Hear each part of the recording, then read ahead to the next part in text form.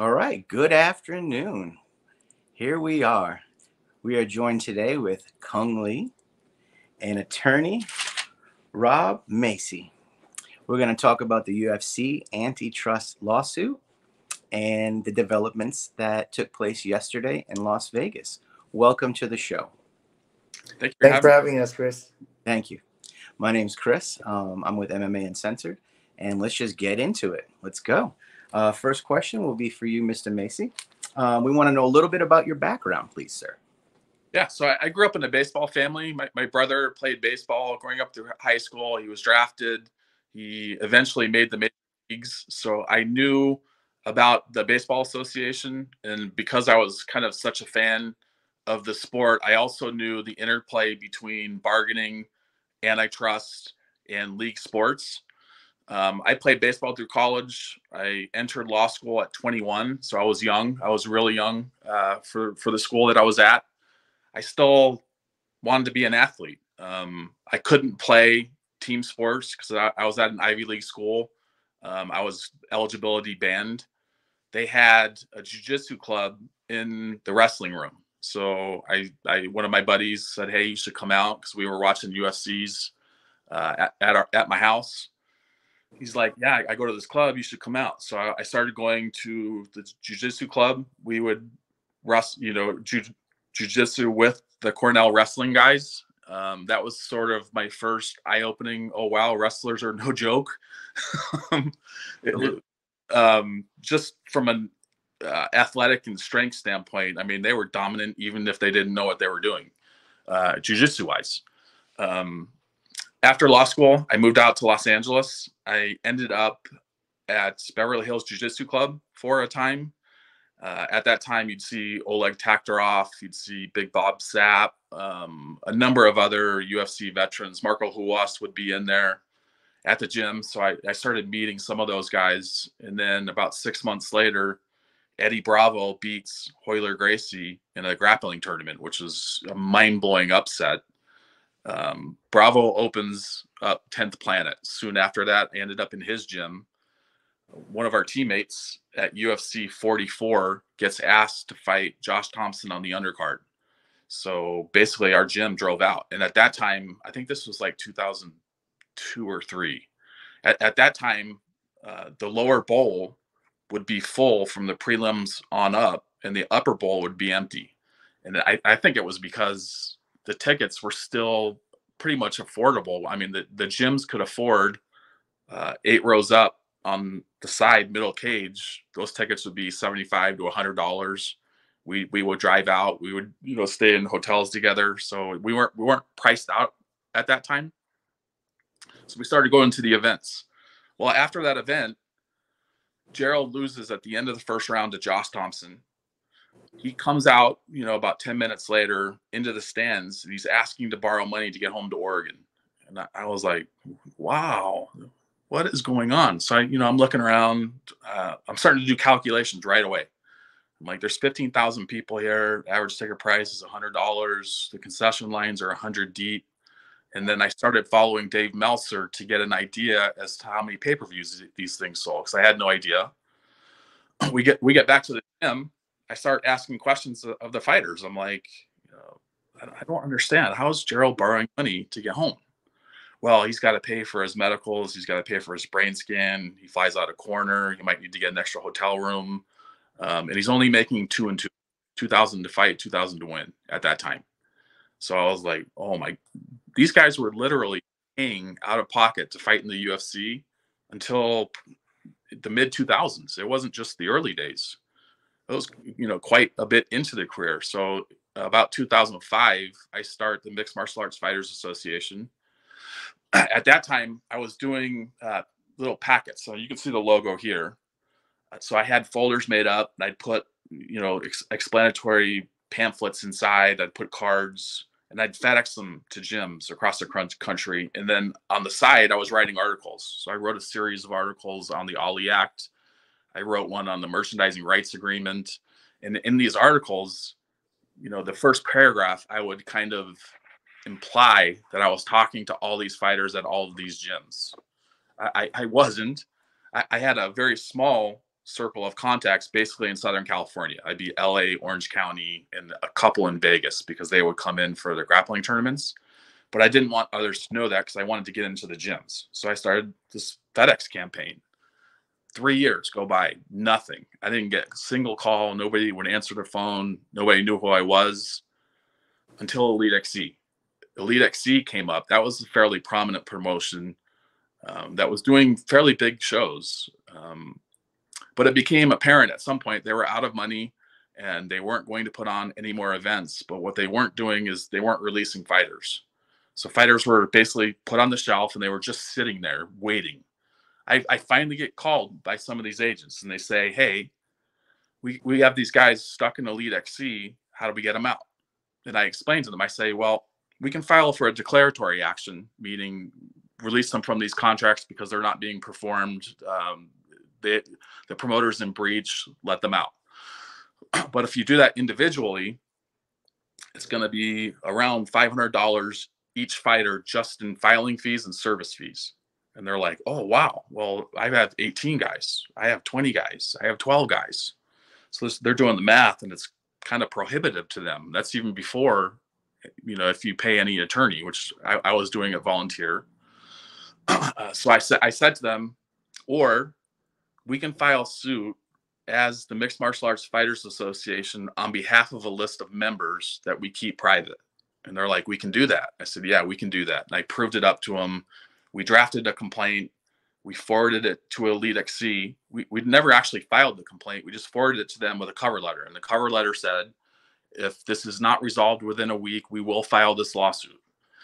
Within a week, those contracts were sold to Scott Coker and Strikeforce. The guys were released. They were now getting fights. They were happy. From that point on, my circle sort of expanded sort of drastically. So now I could start calling some of the more prominent gyms, the more prominent agents.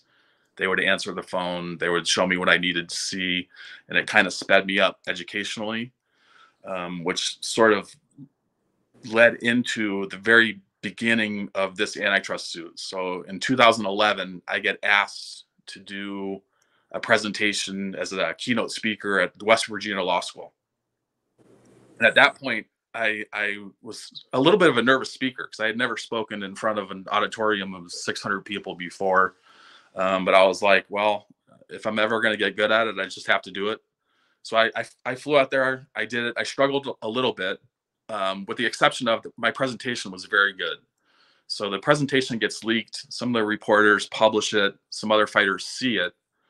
At the end of that West Virginia presentation, one of the professors asks, I had no idea fighters were going through this or the pay treatment was that bad. Why hasn't there been an antitrust suit? And my response, I still remember this, was because I don't have a plaintiff yet. I can't be the plaintiff. I can't file it on behalf of my own. I need somebody to step up and do the suit with me.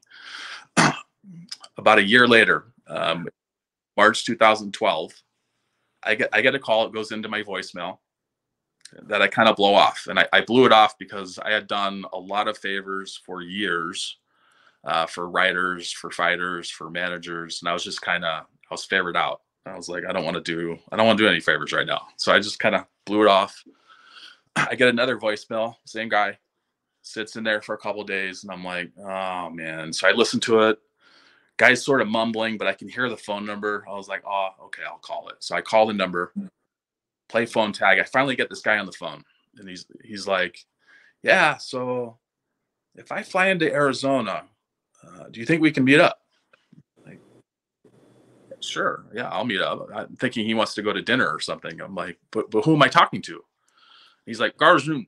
I'm like, who? It's Carlos Zoon. He kind of mumbles.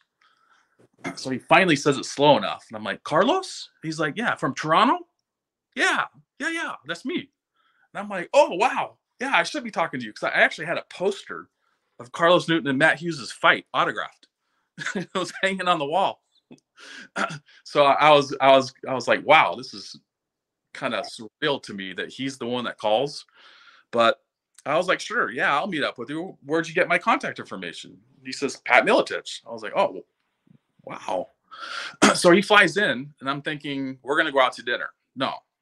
He stayed a mile from my house at a hotel my wife worked at. He wanted me to pick him up 8:30 in the morning, drive him into my law office, put him in a conference room with my Westlaw password, and then take him home at dinner time all week. He did that for a week. So like day 4, I take him to a baseball game. I'm like, Carlos, what are we doing here, man? Because I sort of had an idea as to what he was doing. And he just laughs. He says, Maysey, I know you figured this out. You're going to file an antitrust suit. I just kind of laughed. I said, Carlos, I'm a real estate lawyer. I don't care. You're filing it. And we did. We started the next day. It took us almost 2 years from that date to get it to the point where we had recruited the national firms to come in and filing. So that was kind of the process. That was, a long time coming. I'm just thrilled. Guys like Cung, who joined on at the very beginning of the lawsuit, stuck with us, believed in us. We're seeing the results now. Change is coming. Congratulations to you both. Thank you. Cung, how do you feel about what happened yesterday? I've been in a few of these, and I definitely got to say this was one of the moments when we left that room. We were so excited, and as you can see, everyone was a little bit jumping around on my video, and especially the lead attorney was like, he was all amped, and it's my first time seeing like really close, and then my wife was with me also. She kept on saying, "Oh, look, his hands are shaking," which is their lawyer, and then he was doing this, and I was like, okay, yeah, this is like this is the working out the way we're hoping it to work. But then at the end, Rob and everyone told me, I'm all, that was good, right? And they're like, you don't understand how good this went. So Rob can take over because, it was like, it was your moment, Rob, because you've been at this so long. You should let them know and let everyone now know how excited we were, because this is 7 years in the making. And for a while there, it was dead in the water. And then I told Rob, hey, Rob, watch this. I'm going to do this. I'm pulling out a page out of the Old Testament. I'm going to pray straight for 7 days. 7 days, 3 months later, boom. Rob was like, I don't know what's happening. All the lawyers, we don't know. I remember Rob telling me that we don't know. And I was like, what do you mean? Like something? We don't know. And I said, okay, I'm going to pray again. One prayer, boom, next day. I even called Rob. See, I told you. So prayer. Amen. Yeah. So as Cung said, this was sort of 7 years in the making, and I'm just going to jump back to 2012, 2013, 2014. People in the industry will know what I'm talking about, but for fans, when we were meeting with fighters and fighters were being introduced to me about this lawsuit, almost uniformly, the reaction that we would get from either media, fighters, or managers in particular, would be, this is impossible. You guys have no chance of winning. You will be buried by the UFC. You'll be crushed in legal fees. You'll be swamped in documents. They will delay this forever. It will never happen. That was literally the consensus. And even continuing after we filed, the consensus was, we won't survive dismissal. And then after we won't survive dismissal, you won't survive summary judgment. Each step of the way, they've been projecting our loss. I have said since the very beginning, since this has been obvious to me since at least 2011, since the Strikeforce acquisition. I knew this was coming. I just didn't know exactly when. I was very confident we were going to win the entire time. The judge on August 9th issued the class certification order. And as part of that order, he has to at least somewhat dip into the merits of the case in order to make that class certification decision. So he's already sort of going into what he sees as the dispositive reasons why the fighter's motion carries. In his opinion, he writes those reasons, and he says stuff like, the UFC uses brutal coercive tactics in order to keep fighters locked up in contracts for the duration of their athletic careers. He says that. He says they bought up and shut down promotions not because it added to their business, but to deprive fighters of opportunities to compete in the marketplace. That's in there. He says they are by far the dominant market power in terms of market share, and in our case is truly a monopsony. And the difference is, just for the audience, is a monopoly is one supplier of a product that it sells to the public. A monopsony is the inverse. It's one buyer of an input of an end product. And in this case, this is why combat sports and sports in general are truly unique. The fighter's not just an input. The fighter's literally the product. People are not tuning in to see three letters dancing on a floor mat, right? They're tuning in to see Lee fight Frank Shamrock. That's what sells an event. The judge agreed with that. He certifies the class, and what that means is, instead of when we initially filed in 2014, we filed Cung Lee, Nate, Fitch, Brandon Vera, Javi Vasquez, and Kyle Kingsbury. And we asked the judge, we said, we want to file this as a class action, not just for these 6, but for all 1,215 fighters that are members of this class. That's what happened August 9th. So our suit is no longer 6 asking. It's now 1,215, of which Cung is a named plaintiff rep. That's a huge difference. Our case just became much more real, much larger. On the heels of that, and this is what happened yesterday, this was also great. We had requested a status conference from the judge because we wanted the fighters to be able to speak to the judge directly. And this was before class cert. Class cert had been held up due to COVID, and also due to there was a Ninth Circuit opinion dealing with class certification that was up on appeal. So our judge waited. The judge, post his class certification order, grants that status conference, and he set it for yesterday. At that status conference, within about 4 minutes of that conference opening, the judge says, just so it's clear, both sides here, plaintiffs and defendants, I'm going to be fast tracking and scheduling the Lee case for trial, which will begin in March or April of 2024. And I will work from that endpoint and do all the other scheduling working backwards from that date. Wow. That's enormous. We were concerned our trial date might be 2025, could be 26. Discovery might have to be reopened. The judge said, no, we're going to go damages, Lee. Then we're going to go damages in the Johnson case, and I'll explain that if you have questions about that. And then after those 2 cases are completed, we will have a hearing on injunctive relief. And the injunctive relief portion that's where we're asking the judge to enter a court order prohibiting Zuffa from doing certain business practices that led to their monopoly in the first place. We're asking for changes to their business practices so this doesn't happen again. He's going to allow us to do that staggered, so we don't have to wait for all 3 to complete all at once. Just as an example, the Johnson case, we had to file the Johnson case because the Lee case ended June 30th, 2017. So we had a time period gap. Our fix for that was in June of 2021, we filed virtually the same lawsuit with Cajun Johnson and CB Dalloway.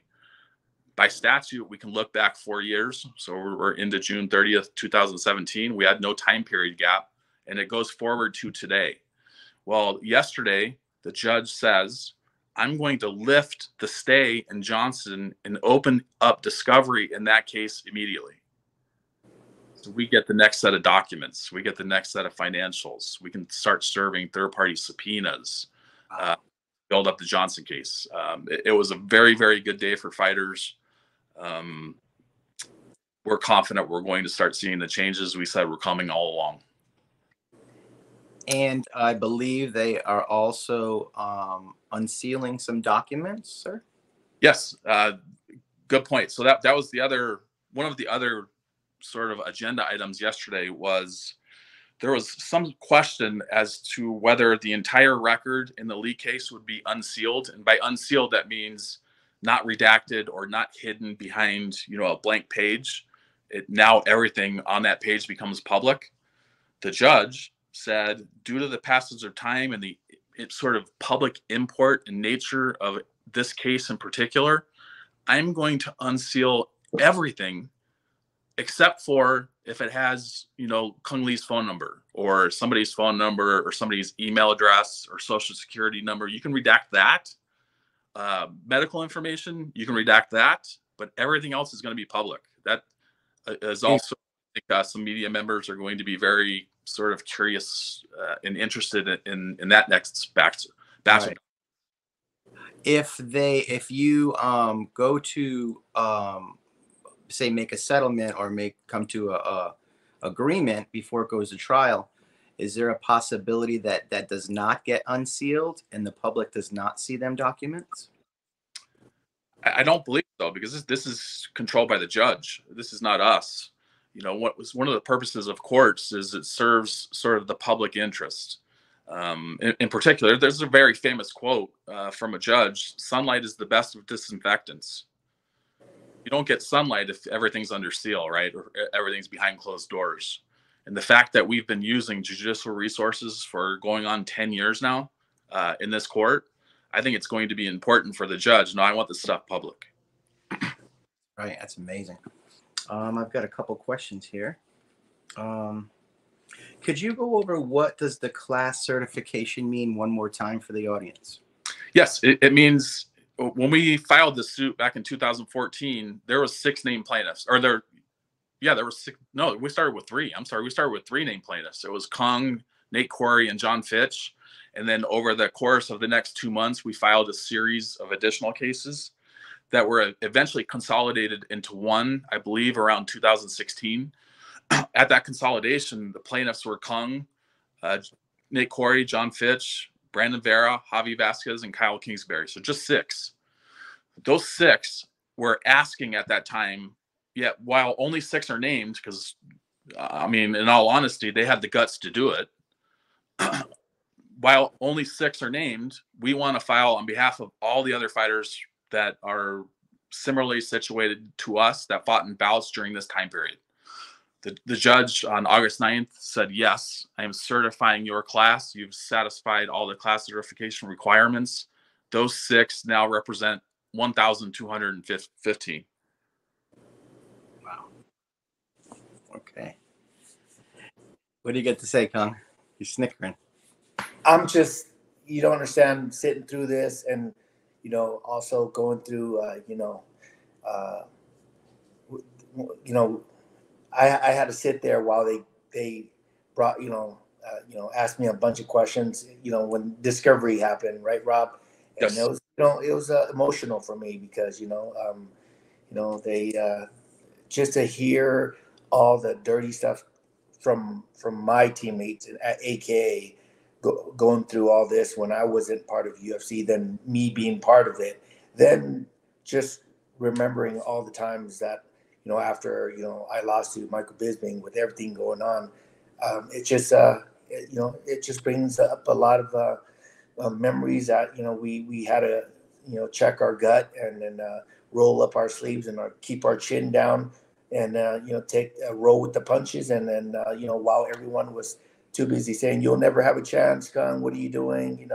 You're going to ruin your name." I said, "I don't care about my name. It's all about the fighters. It's about us. We're the one who's bleeding and we're the one who's taking the punches to the face and knees to the face." So for all those, people who are like keyboard warriors, that's just like going off, but they don't understand. If they did a little research, like, on this case, then they would understand more and they would have a little bit more, truth to speak. But it just feels good because now I just remember with like with like Dana calling me and saying just do this, just do that, and now it's just smiling because I see how things are rolling and how it comes back. It's like it's just a great feeling that we're able to represent the 1,215 fighters. We have a good group of guys, and to bring in the thing that moved this forward was God and Jesus and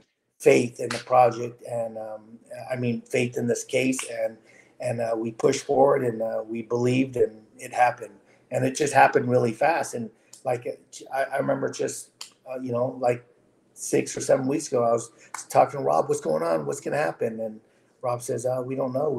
And then I said, "Well, we got to pray more." And one prayer after the 7 days, it's just a great feeling. I'm just so honored to be part of this case and representing 1,200 fighters and all the other fighters soon to come. And how amazing would this be if we had an open market where other promoters can say, I want to see who's the best. I'm gonna put up the money, and then now the fighters are gonna get a chance to really make money because now there's gonna be bids for the top fighters for the best fights, and that's where the true money's at, not where the UFC makes all the money and the fighters are living off 15% of just like profit. I mean, it's if that, and it's just I feel I'm so awesome. I'm so happy to be part of this case. It was great yesterday. We recently saw UFC heavyweight champion Francis Ngannou leave the company, and he put himself out there and tested the market, and he was picked up by PFL, and he's working for PFL. He is in charge of PFL Africa, and he's going to be fighting Tyson Fury this October in Saudi Arabia, making at least, I'm hearing, $20 million. Plus, he's doing PFL.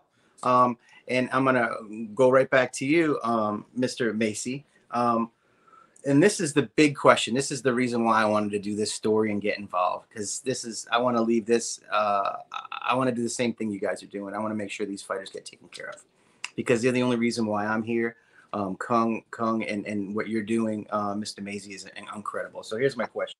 And this is the one everybody wants to know. How does what happened yesterday, how does that affect fighters today and the next generation of fighters negotiating contracts? How does that affect that, Rob? So I'm just going to rip off what you just said, using Francis as the example.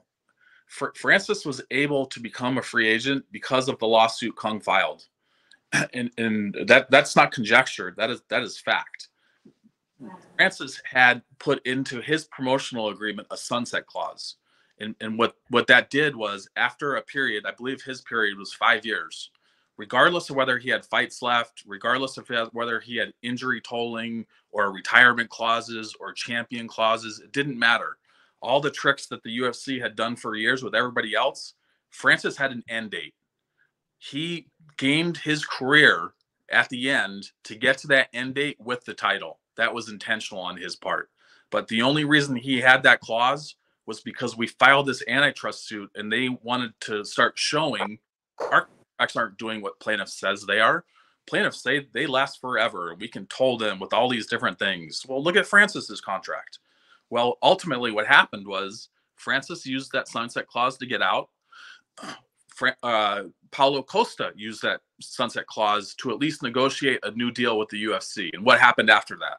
They took away the sunset clause. Now it no longer exists. In fact, not only did they take that away, they inserted class action waivers and mandatory individual arbitration provisions in the new promotional agreements going forward.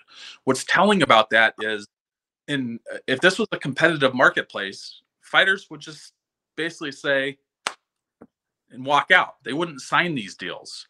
The fact that they can just uniformly dictate these blatantly one-sided, ridiculous clauses and fighters sign them anyway is patently, in our view, makes it patently obvious they are still exercising dominant monopsonist control, because otherwise there's no way fighters would agree to this crap.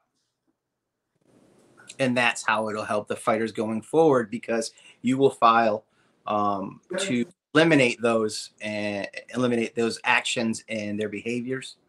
Correct. That's the injunctive relief portion. So there's two aspects that are giving us leverage with this antitrust suit. The first is obviously they're facing a monetary damage award. Those can get quite large, and if they don't change, we'll just keep suing. We'll sue repeatedly. In 4 years, we'll file the next Johnson case, or we'll file the next case on behalf of 4 more fighters. We'll just keep doing it until they change. And then, in addition to the damage portion, we're actually going to ask the judge, enter an order. They must stop doing X, Y, and Z. We don't know exactly what that is yet, but as an example, we may ask the court to say the UFC can't have contracts that last more than 1 year. Think the agency that would lead to. Wow. Yeah, that would be huge. Wow. That's the kind of an example as to what the injunctive relief portion does. That's through the lawsuit. Now on the side, and sort of ancillary to the lawsuit, we're also working on the Ali Expansion Act, that's why we're in DC lobbying Congress and Senate to expand that act to cover fighters. That act essentially works because it requires disclosure to the fighters of the revenues their events generate. So the next time they negotiate with that promoter, they know, here's what dollars my events bring in. It works for that reason, and it works because it separates rank and title from the promoter. That's really the UFC's mechanism of control. They dictate title ascension, whereas in a sport, title is independent of promoter. I have different paths to get to the top. So if you're treating me like an asshole, I can leave you and go somewhere else. I can fire you. Think about this. Mike Tyson, and I just tweeted this out. Mike Tyson, about 15, 20 years ago, gave an interview, and he said, boxers hire promoters. It's not the other way around. Fighters are not employees of the promoter. The promoter serves the fighter. So does the manager. So does the athletic commission. If anything else is happening, sport has been corrupted, and that's why you see the UFC. That's how you get that result. They did that by controlling rank and title. That's the other change that we are actively working on. We hope to be in Congress soon, and we encourage fighters watching this, get involved. Do what Rasad did. Call Cung. Get in touch. Stop sitting on the sidelines watching. Participate. Get on in there. All right. We touched on this, but I wanted to ask you, what other cases are you working on? What other products do you have going on, Mr. Maysey?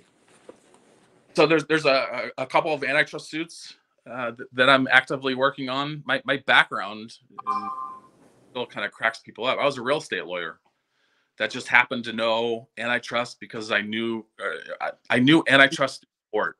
I wouldn't say I knew it through price fixing or anything else. I knew how it worked in sport. But yeah, my background was real estate. I did some general commercial business litigation, some corporate formation, real estate work. And then this MMA stuff was largely just a hobby until it sort of took over my career in 2012, thanks to Carlos. That's awesome. One thing I want to throw in is I sort of want to correct the record on this. And it's sort of bothered me for quite a while that this has been missed so often by media. When we filed this suit, the headlines were almost uniformly former UFC fighters filed suit against the UFC. And what bugged me about that is not many people know this. Cung Le actually got a 6-figure fight offer in March of 2015, which is after we filed suit. He was still under contract. He was still active, still getting fight offers. He turned that down because he didn't want it to sort of the optics of it would look weird if Cung was suing the UFC on behalf of all these fighters and was still taking fights. He didn't like the way that looked, so he turned it down. His opponent in that fight was supposed to be CB Dalloway. Both ended up as plaintiffs. Wow. We're fighting the real fight now. Yes, you are. I've got another question for you, Rob. What would you say to the 1,215 fighters about what to expect next? So what's going to happen next in terms of timing is tomorrow, that's August 23rd, the UFC, if they haven't done it today, is going to file a notice of appeal with the Ninth Circuit. Very briefly listing reasons. It's not going to be a full brief. It's going to be very, very summary. Asking the Ninth Circuit to take up our class certification order on appeal. We will file a reply to that on September 5th. And then the Ninth Circuit has 90 days to decide whether they're going to hear that appeal or not.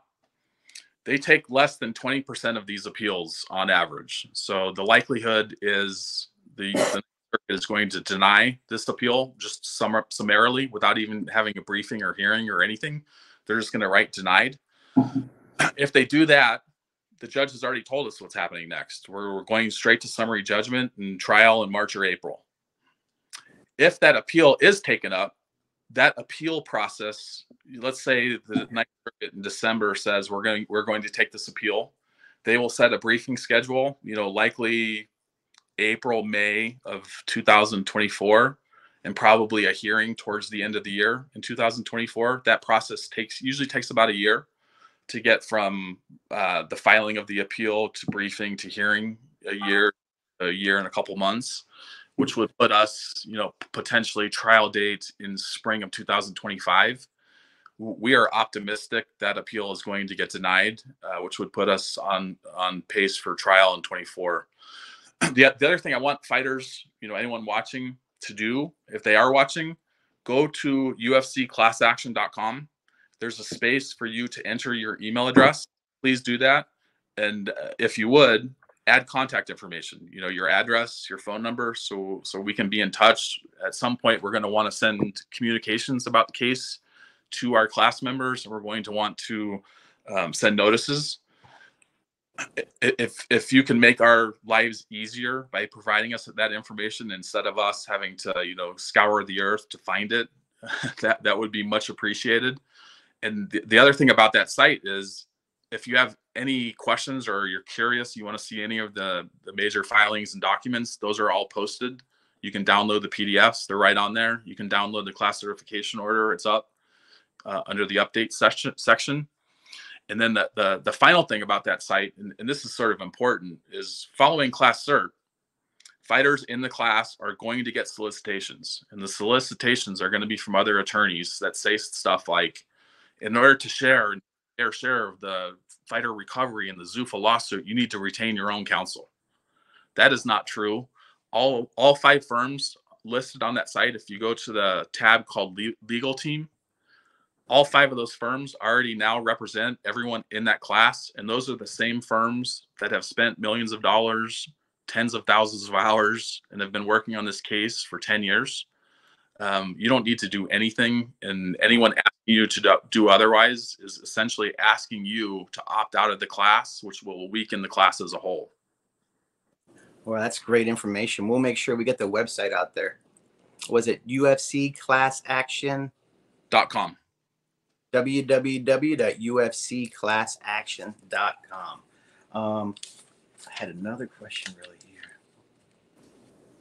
What would you tell current and future UFC fighters at this point? We've had a couple notable UFC fighters, including a new champion, Sean O'Malley, have negative things to say about managing and managers in UFC and MMA. This to me gives the fighter a lot more knowledge and a lot more leverage where they wouldn't really need, say, a manager as much as they would before. What's your thought on that? Good question. I'm going to start by saying, over the past 12 months, so from now dating back 12 months, over a dozen boxers made 8-figure paydays. Only 2 MMA fighters are going to make 8-figure paydays. But they had to be boxers to make that, not MMA fighters. Right. Nate Diaz and Francis Ngannou. Doesn't that suggest to you there's something wrong with MMA? Because the MMA events are generating as much revenue as those boxing events, but yet all of the pay is going to the promoter. And what happened was, again, when the promoter controls rank and title, they are the ones that dictate ascension. So back in 2011, the UFC finalized their domination. They bought Strikeforce. Following that Strikeforce purchase, and there's an email. This is cited in the judge's order. It's from Joe Silva to Dana White and Lorenzo. And the email was dated, I want to say, late February 2011. So it was about 4 weeks before the Strikeforce purchase, but they knew the Strikeforce purchase was coming. The email was ranked fighters 1 through 15 by the predominant MMA sites. It might have even been Fight Matrix. Of each of the major weight classes, here are the 1 through 15 fighters. And in the subject line, he just writes, "We own MMA." That's it. Doesn't say anything else. They own MMA because following Strikeforce's purchase, they have virtually every 1 through 15 in every weight category. So now, instead of promoters having to compete for fighters that compete for titles, fighters have to compete against other fighters to get into the UFC. That's the only place to make it to the top. the UFC, by controlling Ascension, dictates the contract you have to sign. And here's an example. This happened to Aljamain Sterling a couple of years ago, where Dana White was basically playing 3 fighters off of each other. Who's ready for a title shot? Oh, well, Aljo's not quite ready for a title shot. And that is really code for Aljo hasn't signed his 9-fight extension yet. Until he signed his extension, he's not ready. No other sport works like this. Just this one. Any other sport, this is illegal, including boxing. One example we use is, imagine Roger Goodell in the NFL when the Cincinnati Bengals win the AFC Championship game, deciding, nah, I don't really like the Bengals. They're too small. I'm going to put in the New England Patriots instead. And he just swaps them out because the Bengals aren't quite ready yet. There would be congressional hearings. The restraint and ridiculous of that would be apparent to everybody. That's what happens in MMA all the time. And it's why we say MMA is literally not conducted as sport. By that, and this is not intuitive to most, you have to explain it to them. Any other sport, if I win, move up. I win, I move up. I win, I move up. It doesn't matter if I'm boring. It doesn't matter if you like my style. If I'm a wrestler and you hate wrestling, beat me. If I win, I move up. Except this one. This one, UFC has to tell you, we're going to let you move up. And that's how they reversed the pay split. They're not actually competing anymore. Fighters are competing against each other to move up. Very good point. And this is extremely important information for all the upcoming fighters, not just in MMA, but all combat sports and really all sports. Cung, you have a son, I believe Anthony, 18, turning pro. Yeah. Congratulations. He wants to fight, so this is one of the reasons why I'm part of this. And again, all the fighters, you're going to be getting hit up by the lawyers. Just know that we already got you. So it's just a crazy world right now. Absolutely. Rob, you have something? Yeah, no. Sort of the overarching point is, not have to go into boxing to get paydays. And right. Sean O'Malley, just wins the biggest fight of his career, becomes a superstar, and is already talking about boxing. Gervonta. Yeah, right.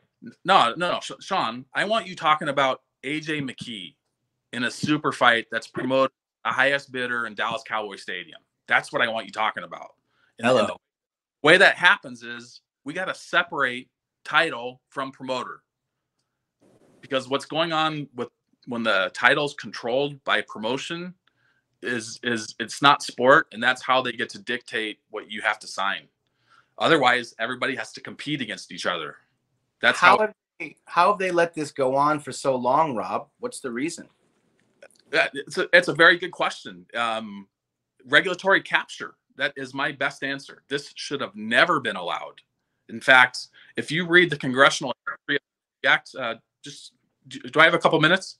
Yeah. Oh, you have as long as you need. Okay, so we have no time frame. We're recording. I'll jump back to the 1990s for a second. There was a promoter called Don King, 80s and 90s. He was notorious for using options on his boxers, particularly the heavyweight division. And by options, if he was promoting the WBC heavyweight champion, and some other up-and-coming star wanted to fight his champion, King would say, you're not getting that fight unless you sign options to where I get to promote your next 6 fights if you win. And he did that for years. So much so that people were convinced the Ali Act, which eventually passed in 2000, was literally to address Don King, his option practices. They wanted to do away with that. So the Ali Act comes in 2000. Well, at that time, Lorenzo Fertitta was a commissioner on the Nevada State Athletic Commission who testified. Mark Ratner, who was also a commissioner, testified at the Ali Act congressional hearings in favor of the act. As soon as that act passes, it says boxer. It just said boxer. It doesn't say combat sports athlete. It doesn't say mixed martial art, just boxer. So what happens?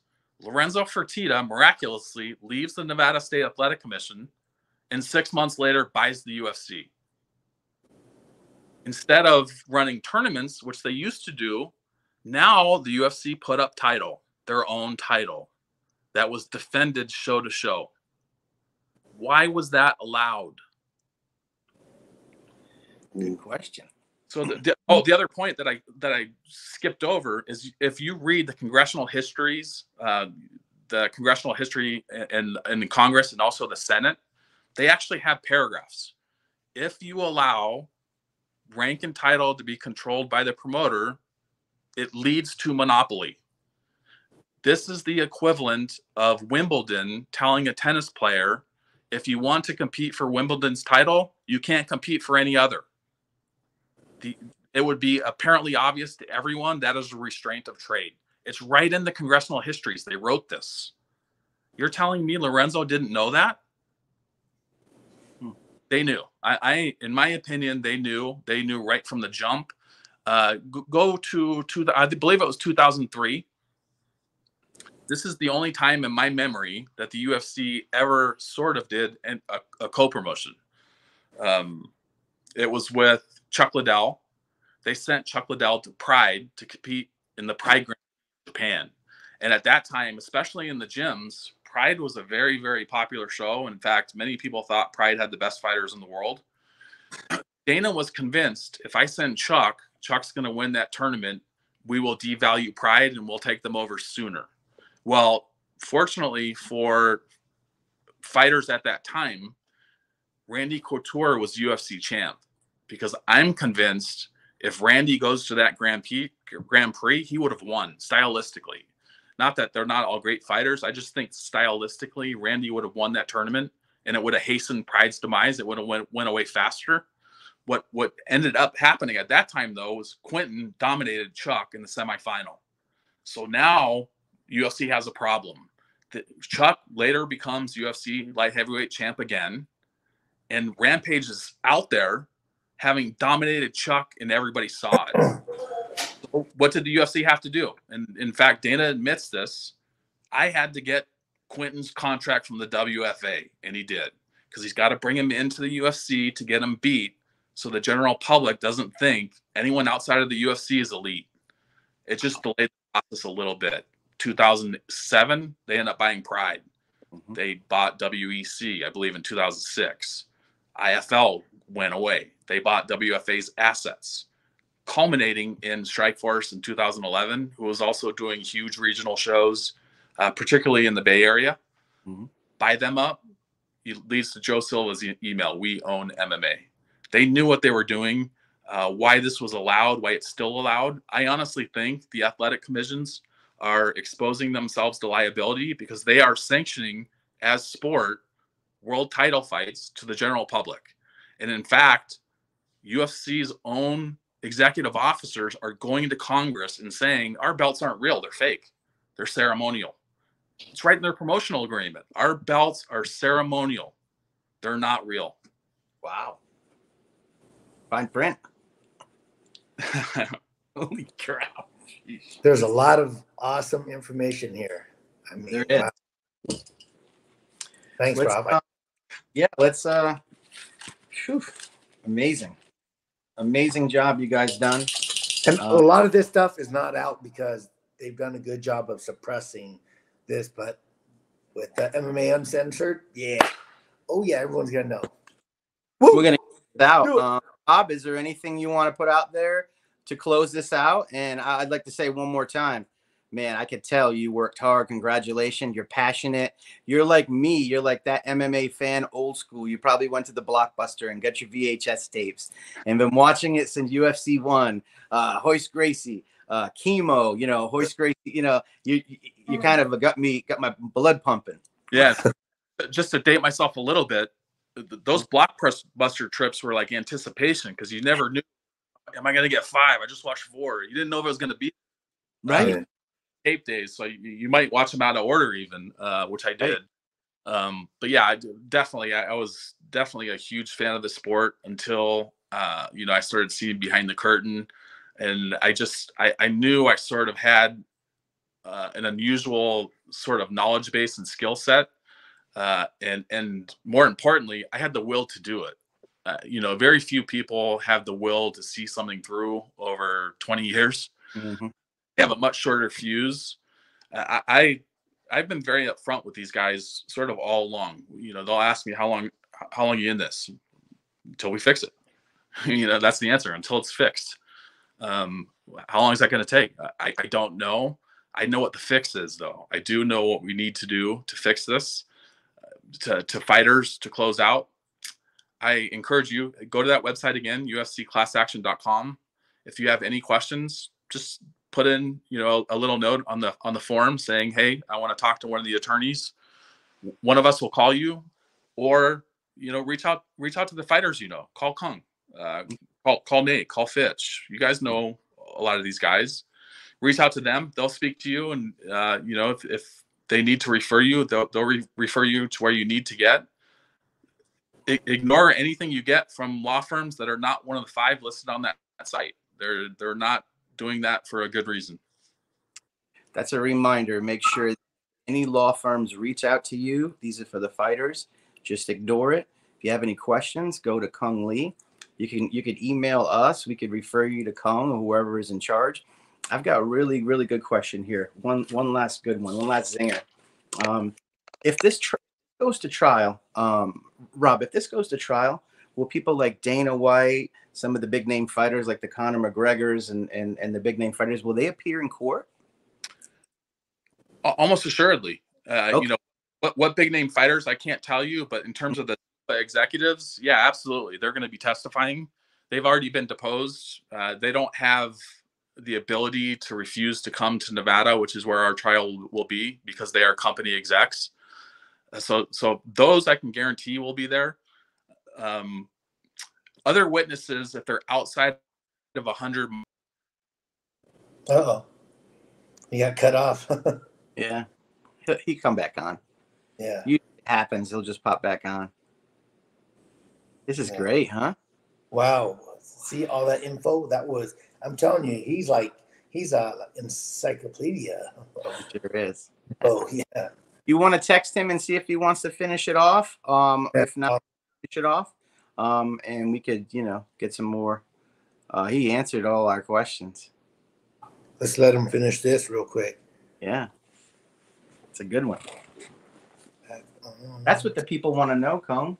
So basically what Attorney Rob said is if this goes to trial and there's no settlement, people like Dana White, the Fertitas, executives with the UFC will be called in to be on the stand and give their testimony.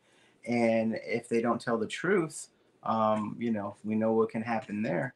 So that's huge. I see, and I think maybe there could be a settlement because this could be a lot of information that the UFC, Zuffa, WME, IMG, the new owners don't want to get out there, sir. Yeah, but we'll see. I'm not focused on the UFC, what they're planning to do. I just already know that, with God before us, nothing can stand against us, not even the UFC. So God first and everything else will follow, because it's been that way for me. So I'm going to stick to my gut, and I'm going to go, I'm all in with God. And as you can see, if you see this whole thing, it was 7 years, 7 days of prayer on the 7th floor. God had his prints all over it and says, don't worry. And yesterday was supposed to be like the craziest day for the storm to hit Vegas. Sunshine. It was sunshine. And trust me, after we went home, Rob, they're like, oh, we're going to go have some drinks. I said, I'll have dinner. I'll catch up with you guys later. My wife and I went back and we just prayed and we thanked the Lord, and it's been amazing. So, Rob, we lost you. Yeah. Hey guys, sorry, my battery died. I think I was just at the point of, if other witnesses are outside of 100 miles, we can't force them to appear in Nevada. Some will voluntarily come if we ask them to. But in terms of the UFC executives, yes, they'll be testifying. They'll be in court. Rob. Okay. let's just say if you were on their legal team, what would you do at this point? No, I can't answer that. Ah, Okay, can you answer this one, Rob? I got a good one for you. Actually, I can't answer that. I can't answer that. There is no way in hell, because I have to sleep at night, that I would ever be on that side.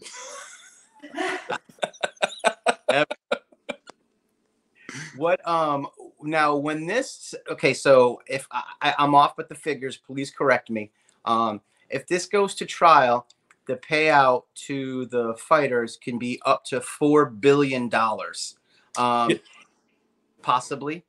Yeah, so our economist does various regression models and uses various benchmarks to come up with estimates of how much our class was damaged. The estimate ranges are between 811 million and 1.6 billion, just depending upon what assumptions are used, what regression is used, and what benchmarks are used. If we go to trial, just as an example, let's say that the jury awards us a damage award of $900 million. By statute, if we go through to verdict, whatever that damage award amount is tripled. So that 900 million would become 2.7 billion. If we get $1 billion, it's 3 billion. If we get 1.5 billion, it's 4.5 billion. That's where that tripled amount is coming from. It's statutory, and it's to encourage private parties. I think this is important for people to know, so I'll throw it in. These cases, as you've seen, are incredibly complex. They last 10 years. The attorneys are out of pocket $9-10 million already, and just in terms of costs. That's to pay economists, that's to fund travel, to pay investigators, court reporters, transcripts, all that stuff. That's not attorney time. That's expenses that we're fronting. Yes. And then there's tens of thousands of attorney hours on this case already on our side. They're incredibly expensive, incredibly time-consuming, and incredibly risky to bring. So by statute, as sort of a policy, Congress wrote in an incentive to encourage private attorney generals to bring these cases to start with. And that was sort of the carrot that was given to the plaintiff's bar to pursue these cases, was the threat of triple damages. Now, in effect, what that usually accomplishes is it's such a hammer on the back end that it usually brings the defendant to the negotiating table to see if they can get a settlement in advance of trial. That's ultimately the effect of that trebling, because if we get a $1.5 billion award, that's not crippling to WME, but 4.5 billion, that's going to hurt. That's going to hurt a lot, and I think they know that. Absolutely. I believe the numbers for Q2 2023 revenues for WME Endeavor were $342 million. That was their revenue Q2 2023. Right. Yeah. So I mean, you're just extrapolating that. You're talking 1.4 billion. Yeah. I mean, no, you'd be talking if we got a $4.5 billion award, 3 years of revenues. That hurts. Oof. Big time. You're hurting my assistants. I do it. I got my assistant here too, and hey. I think that was the last question I had. Shoot, I mean, what would you, to close it out, Rob? What would you? Is this one of the things that you kind of would like to be remembered for in your life? This achievement. Oh, of course. I mean, I hope so. It's something you've been working on for 20 years, and you're finally seeing, sort of the end of the horizon. It will be a huge accomplishment, and I'm so far into it, I couldn't stop now, even if I wanted to. And believe me, there have been times where I want to take a break. But there's just so few people that are willing to go through what I did to have this done, which is why, I wouldn't even say it was all that hard to put myself in this position. I was the one doing it. I wasn't competing against anybody else. I was the one. You were competing against yourself. Right. Literally. You know, Absolutely. do I have the endurance to stick it through? And you did. And congratulations, Rob. Congratulations, Cung Lee. I appreciate you guys' time here. And it's www.ufcclassaction.org. Com.com. Make sure you go there and sign up, fighters. If you have any questions, reach out to Cung Lee. And you can also inquire on that website. You can answer, send an email, or you can message us. Once again, thank you guys for your time today, and have a great day. Hey, thank you very much for having me. Thank you both. Take care. Right, bye. Dang, that was awesome. Awesome. That was